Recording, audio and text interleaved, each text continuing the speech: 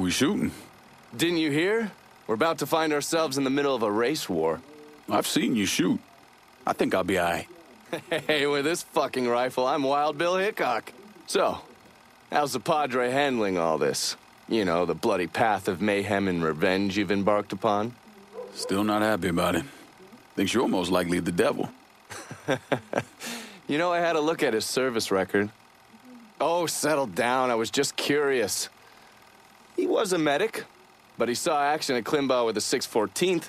He was credited with taking out 2 Kraut tanks on top of the 16 men he shot. A lot of killing for a would-be priest. That was different. It was during a war. And this isn't? Look, I'm just saying, we didn't win that war by worrying about hurting someone's feelings.